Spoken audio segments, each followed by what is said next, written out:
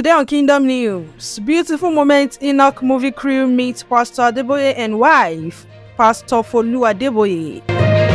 Stop forcing Christian agenda on us in your movie, man tells Mount Zion Films.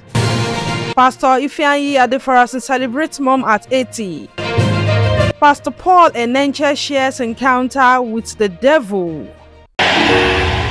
Self-acclaimed husband of popular Nigerian Afrobeat singer Iro Star, identified with a Twitter handle @boykill, has passed his review on Recitation movie. Recall that Mount Zion Faith Ministries had earlier released our latest movie titled Recitation on YouTube, shortly after 30pc's movie was made available for our online audience. Following the release of Recitation movie that features the well-known skit couple, Ohis and Anwili, popularly known as the Winlows, the movie has attracted thousands of positive reviews on YouTube and many social media platforms. However, a Twitter user with the handle @boykill who watched the movie admitted that Recitation was a very powerful movie, but it is filled with Christian agenda. Explaining in details what he meant by Christian agenda, the Twitter user said Christian filmmakers are massively doing all they can to enforce Christianity on their audience. Joshua Bamiloye, who seemed surprised by his tweet, bursted into laughter, noting that the review was one of its kind and he was never prepared for that. Explaining further, @boykill said if gospel filmmakers shoot movies encouraging their audience to accept Christ, they should not be angry if Nollywood filmmakers also pack content that poses as sin in their movies. After all, they make what they both believe in. He ended his tweet by saying he has nothing against Recitation movie and gospel films in general.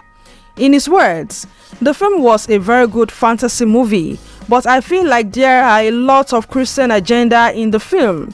Why are those people trying to force Christianity on us? I don't have a problem with them, just don't put it in films. Many took to the comments section to rebuke him for making such statements, saying if gospel filmmakers are not promoting Christ, what should they put in their movies?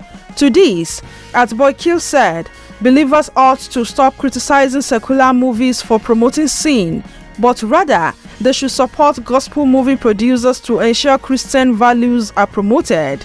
In his words, for those who don't understand what my tweet was about, I am saying when you subscribe to watch a worldly film, stop complaining there is sin in it. You signed up for it. It's all love from her. The Recitation movie was brilliant and faith-lifting. He said further, push for creation of more Christian movies. Support those movies and see a revival begin. But no, it is the one by non-Christians they would support and now start shouting about the sins in it. It was a moment of incredible joy as cast and crew members who worked on the multi-million naira movie project titled Enoch met with Pastor Adeboye and his wife, Pastor Folu Adeboye. Recall that it was previously reported that Mount Zion Faith Ministries and Solid Rock Foundation embarked on a movie project that took the crew more than 6 months to complete and was released on the 2nd of March.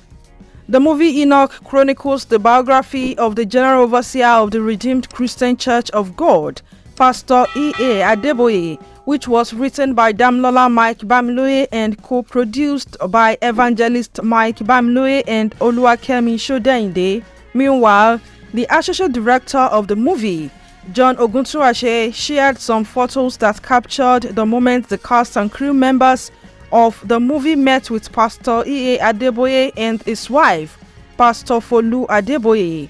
Some of the cast members that were present were Abolaji Adiola, who played the role of Enoch Adeboye, Tomiwa Grace Samson, who played the role of Folu Adeboye, Victor Olukoju, who played the role of school principal, among others.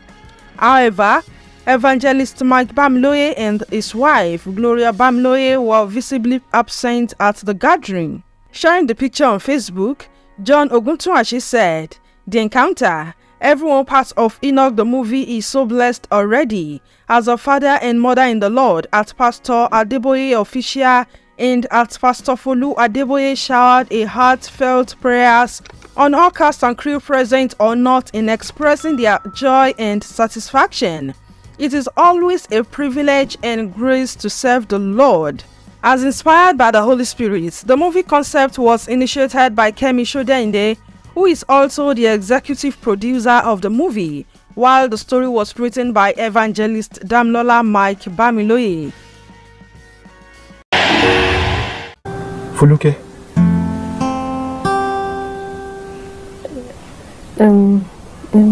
Sir, can you come again? Gospel film actress Tomiwa Gracie Samson has shared her experience as a struggling actress while speaking on the need to yield one's talent to God. Tomiwa became more known after she played the role of young Folu Adeboye in the Enoch movie, a biopic of Pastor Enoch Adeboye. Speaking with Gospel Films News TV, Tomiwa shared how she started her acting career and her experience in the Nollywood industry. While recounting her experience as an aspiring Nollywood star, she said even though she was given invitations to feature in movies, she could not pay the price that was demanded, which included sleeping with directors and producers. She went on to narrate how the role she was given was changed on location because she refused to sleep with the director. In her words, she said, "Somebody was telling me that there is a difference between talent and hard work, that I can be talented and all, but that does not mean I'll be featuring in their movies. I even got an offer to sleep with the director, to sleep with the producer, just because I was given a lead role. And when I refused, they swapped my role on the location. My role was swapped to Wakapas." She revealed that she was invited from Lagos to somewhere in the eastern part of Nigeria only to have her role swapped at location. Speaking further, she said, "Right there, they called another lady. The lady came in and asked what the role was about, and one of the directors told me, 'This one, she go pay the price. Talent is different from hard work.'" The Enoch movie star then shared that it was after her last experience with Nollywood directors that she had the opportunity to join Mount Zion Films Institute through her mom, who encouraged her to use her talent and gift for the glory of God. Gospel ministers Damilola and Joshua Mike Bamiloye have celebrated their daddy, legendary evangelist Mike Bamiloye, as he clocks 63. Taking to his official platforms, Damilola expressed his gratitude to his dad, saying he is proud to be his son. In his words, he said, "Happy birthday to the man I am immensely proud and honored to call my father. He has taught me all the essential lessons in life and guided me in finding my purpose." He went on to describe his dad as a coach who stood by him even when he gets tired and worn out. He said, "Like a coach supporting their runner, he has always stood by my side. Even when exhaustion set in, his encouragement and inspiring words invigorate me to persevere. His unparalleled love for Jesus is truly admirable. Thank you, Daddy, for being the best father in the world. I love you." Meanwhile, Joshua Mike Bamiloye, popularly known as J. Mikey, also penned a beautiful note to his dad as he celebrates his birthday. Describing him as an amazing dad, Joshua praised his dedication, selfless service, and love for God. In his words, he said, "Happy birthday to my amazing dad. Your dedication and selfless service to God's work, as well as your love for God and family, is an inspiration to many." He went on to pray for his father, wishing him joy, blessings, and many more years. He said, "May this special day bring you abundant joy, peace, and blessings. Wishing you good health, strength, and many more fruitful years ahead. Cheers to another year of fulfilling God's purpose in your life." Amen. And we at God's Own TV are also wishing evangelist Mike Bamiloye a happy birthday. We pray for many more years in health, in prosperity, in wealth, and divine inspiration, and guidance in fulfilling the purpose of God for his life. Thank you so much for watching. Kindly drop your own prayers and wishes for Evangelist Mike Bamiloye in the comments section below. Bye. Gospel filmmaker evangelist Mike Bamiloye has penned a note of gratitude to friends, family, well-wishers and lovers of Mount Zion Faith Ministries for celebrating him on his birthday. Mike Bamiloye, who celebrated his 63rd birthday on 13th of April 2023, had family, friends and fans celebrate him specially. The father and grandpa took to social media platform Facebook to appreciate his creator for the gift of life and also went on to pray for his fans. In his words, "Thank you. The greetings were many and wishes were numerous. At the 29th Annual Congress of Nansidram, which commenced on my birthday, the executive and the brethren gathered and prayed for me after cutting of cake and pictures. Many messages from brethren and friends and viewers and partners of Mount Zion Films worldwide were sending messages and prayers. I say thank you all. May the Lord that favored me favor you too." He went on to pray for his fans and well-wishers, asking God to settle and favor them as he favored him. He said, "May the Lord that kept me keep you too. May the Lord that blessed my life bless yours too. May the Lord that settles me settle you too. May the Lord that glorifies me glorify you too. May the Lord that honors me honor you too. It shall be well with you and your home and family. May you not be found wanting in heaven. May the Lord God grant you his peace. On behalf of me and my wife and family, we say thank you, Mike and Gloria Bamiloye." He gave me a deadline to leave and I just hissed. Pastor Paul Enenche shares encounter with the devil. General Overseer and founder of Dynamic Church International Gospel Center, Pastor Paul Enenche, shared a death threat he experienced directly from the devil. Declared during today's edition of the Early Will I Seek Thee program, revealed how the devil threatened to take his life on a particular day. According to him, he saw the devil with green eyes sitting in his living room, and on that fateful day, the devil gave him a deadline to leave. In his words, "The date for our ministers' conference was approaching when death came and sat down in my living room and threatened to kill me." You can imagine that audacity. The devil I saw had green eyes. He gave me a deadline to leave and I just hissed. Reacting to the threat of the devil, the man of God said that he told the devil he would not pray about it or raise an alarm by telling his wife. Rather, he went back to sleep peacefully and with all manner of conviction. He added that the date of the deadline passed and he was very much alive and not harmed in any way. In his words, "The devil I saw had green eyes. He gave me a deadline to leave and I just hissed. I told the devil I thought it was something more serious. I will not pray about this and I will not tell my wife. I left him and I went to bed. I didn't see him when I woke up. The deadline he gave himself, not me, passed. Yet I didn't die. I defeated him."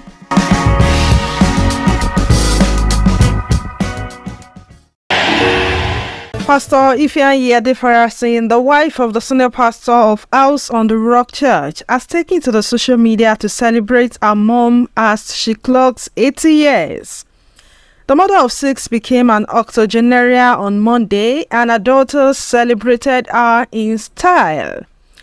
Adefarasin shared a slew of stunning pictures of her mom and sisters on social media to mark the occasion. In an accompanying caption, she said she is grateful to God for blessing her with an amazing mom.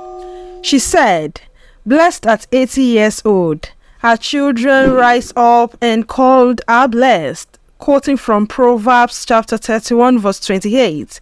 Grateful to the Lord for the blessing of an amazing mother. Pastor Paul Adefarasin, her husband, also expressed gratitude to his mother-in-law for being a wonderful mother to him and his family. He said, "Happy 80th birthday, Muti. I am still amazed that you have joined the League of Octogenarians because 80 has nothing on you. While appreciating her mother-in-law, Pastor Paul also showered her with prayers. In his words, "My prayer for you today, dearest mommy, as you step into this new year and new decade, is that our Heavenly Father continues to bless and keep you, that He causes His face to shine upon you and give you His peace, that this new decade will be spent in abundance of good health, soundness of mind, and strength in your body.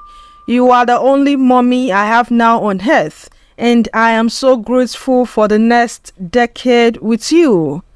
Thank you for being a wonderful mother to not only Ifeanyi, Adefarasin, and her sisters, but to my family and I. We truly wish you the best of birthdays and a delightful celebration." First daughter of Pastor Paul Enenche, Deborah Paul Enenche, has shared how she spent her Easter Monday and the transformation she experienced after meeting some top gospel singers. While reacting after sharing photos of herself and her husband, Deborah Enenche noted that she is happy for the things God has done for her, and she revealed that she experienced a tangible shift. She also went on to share beautiful moments with gospel ministers Dunsin Oyekan, Victoria Orenze, and Nathaniel Bassey. In one of the moments shared, Nathaniel Bassey was seen praying for Deborah and her husband, Sam Orton. Describing the impactful moment, she said, "What a night last night was. So much was poured into me that I experienced a tangible shift. I know this is just the beginning of a new dimension. Thank you so much at Silas and Jesse at Press In Now for having me and the chance to minister to God's people and, more importantly, to serenade my harbor. We bless God for His mighty move." She went on to thank Nathaniel Bassey, Victoria Orenze, and Dunsin Oyekan for blessing her life massively. In her words, she said, "Thank you at Nathaniel Blow, at Victoria Orenze, and at Dunsin Oyekan for blessing my heart and drawing me closer to Haba in worship. Thank you more so for the deluge of blessings in prophecy and prayer poured over and into me and my husband as well. I appreciate you so much also for continually teaching us young ministers how it is done. May God continue to fill you with Him in Jesus' name." Deborah then went on to thank God for the platform and opportunity. She added that even though she has nothing to give, she gives herself to the Lord. Prophetess Naomi Shilekunla, the estranged wife of the Ooni of Ife, Oba Adeyeye Enitan Ogunwusi, has spoken on the possibility of reconciling with the monarch. Queen Naomi opened up during an interview with Punch newspapers where she alluded her life in the palace as a bittersweet experience. Contrary to what many are speculating, the mother of one was quick to dismiss the rumor of reconciliation with her estranged husband. According to the prophetess, the lessons she learned in the palace are personal, and they have helped in shaping her life. In her words, "I am hesitant about speaking on my experiences in the palace, but in my usual way of talking, it was a bittersweet experience. Details I will not be sharing, but it was a bittersweet experience. There were really sweet moments and there were really bitter moments. It is not yet time to talk about it because some things are meant to just teach you by yourself. I believe the messages are just for me at the moment. When God wants to enlarge and expand on it and make it a message for the whole world, then I will hear His words and talk about it. Lessons learned are personal and they have helped in shaping me. I am enjoying 30 so much. 30 makes me really strong. I am too innocent. I think I entered the palace too innocent and soft. But life is not like that. You have to be strong, bold, and courageous." She, however, noted that there are no plans of returning to the palace to stay with 6 mature and strong women, as she is a soft, strong, and gentle woman. Naomi went on to add categorically that she is single and it will take a strong king to get her again. In her words, "Do I look like someone who can survive in the midst of 6 mature and strong women? No, she is but a soft, strong, gentle woman, and I can't be a square peg in a round hole. It's a different thing to be single and it is a different thing to be ready to mingle. But what I can say for sure is that I am a bride waiting to be dressed up. I don't know how God plans to do it because He is my event planner. But there is a big event waiting to happen if you are talking about that aspect of my life. You see this queen, it will take a strong king to get me. I am single. It's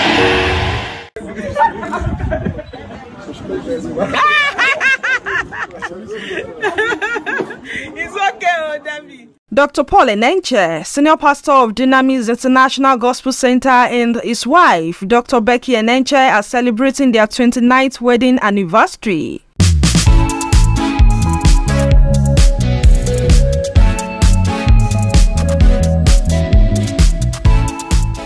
Medical doctor turned pastor Paul Enenche and Becky Enenche, also a medical doctor, got married on the 16th of April 1994, and they are blessed with 4 children. The couple appreciated God for the journey through 29 years with series of posts on their Instagram pages.